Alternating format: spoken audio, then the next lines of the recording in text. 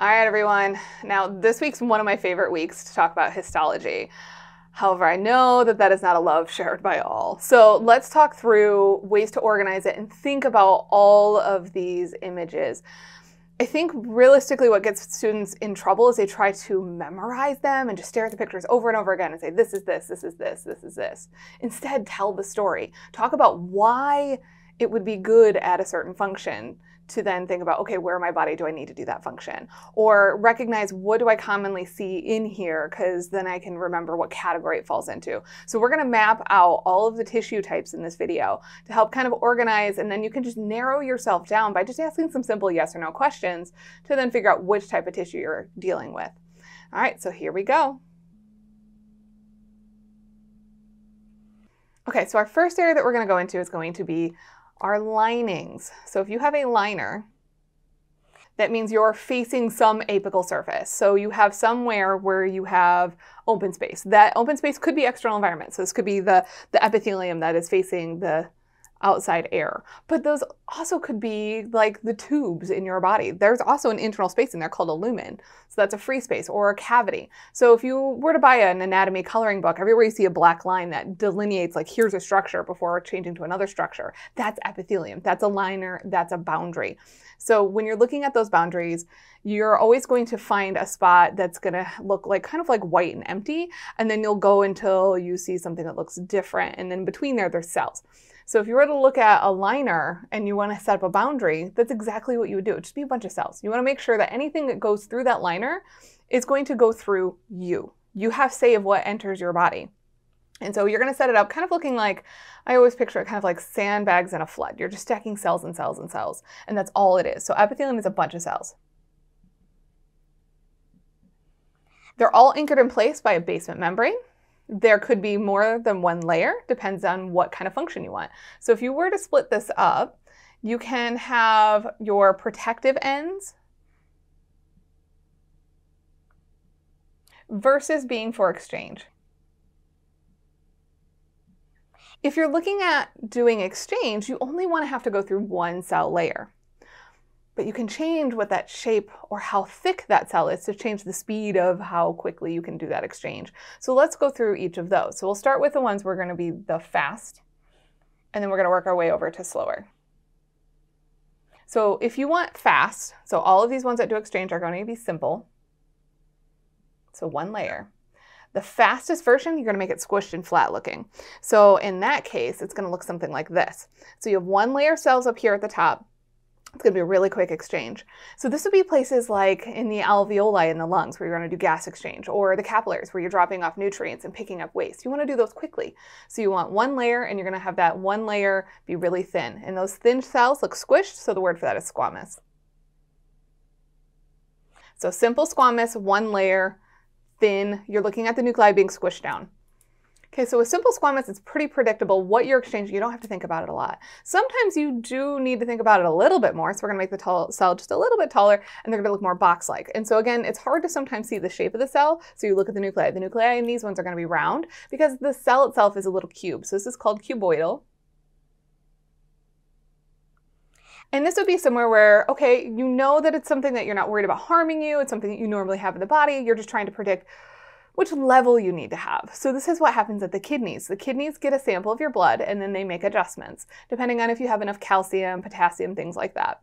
And then you can secrete things that you don't need or you have extra of, and that'll end up in our urine. Or you could say, wait, we need to keep that, and you're gonna reabsorb it into your body. And so we're just making it a little taller to do those kind of thought processes, if you will. Now there are some times where we are letting things in the body that are fresh to us, that is new, and it could be a pathogen. So we're going to make it the tallest option of those simple. And so this is going to be a simple columnar. So if you look at these ones, it kind of goes like a little triangle up and over. And the nuclei in these are going to mostly look like a little oval. So that's what you're looking for, is the shape of that nucleus again. And these cells are going to be stretched out, so they're going to be taller and they are wider, so they're columnar in shape. So then simple columnar epithelium would be lining things like your digestive tract. So they would be along the intestines, for example. And that allows us to do that exchange, but really think about it, maybe even process some things as they come in.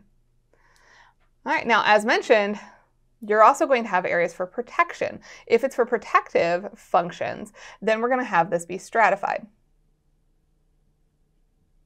And then under the stratified, you're going to utilize the same shape plans that we had here. Now it gets a little tricky sometimes to identify them because it could look a little different depending on where you're at in the layers. So you're always aiming for the shape that you see at the top. So something like this, see how they look a little boxy towards the bottom, and then as you work your way up, they start to look squished?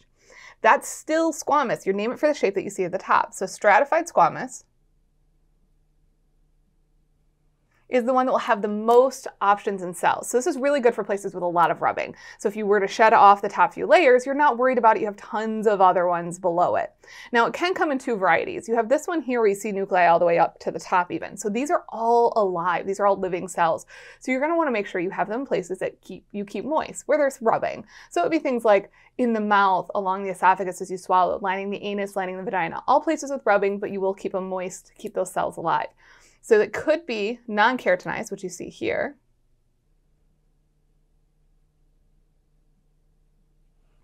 Or you can have the keratinized option.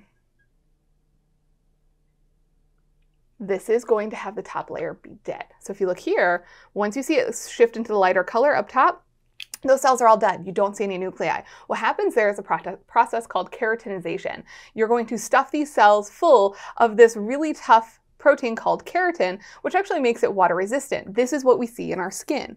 So those top layers that are all dead, you can shed them off. You don't worry about it. You do it all the time. Most of the dust in your house is that.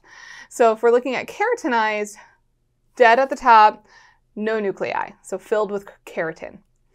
You can also have stratified cuboidal and stratified columnar. They're just more rare than what you would have for like the stratified squamous. Stratified squamous can be your most common out of the stratified options. Something like this, where you have boxes on top of boxes, that's going to be your stratified cuboidal. You use it in a place like lining sweat glands. So it's still facing the external environment. Those tubes, those lumens are exposed directly to the surface of your skin. So pathogens could get in there. So we're going to add an extra layer to be protective. And that's also the same with that stratified columnar.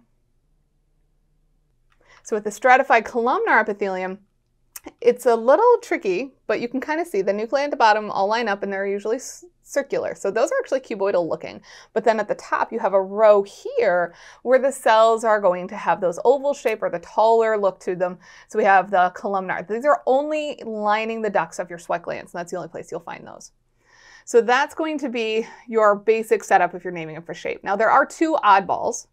So we'll put those over here.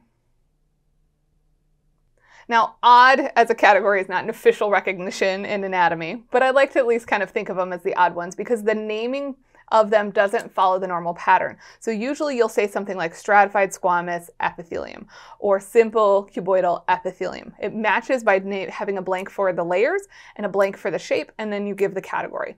These ones don't follow that pattern. So your first one is going to be one that looks like it's stratified. You have nuclei all over the place, but they're actually all touching the basement membrane. So it's faking being stratified. So we call that one pseudo-stratified.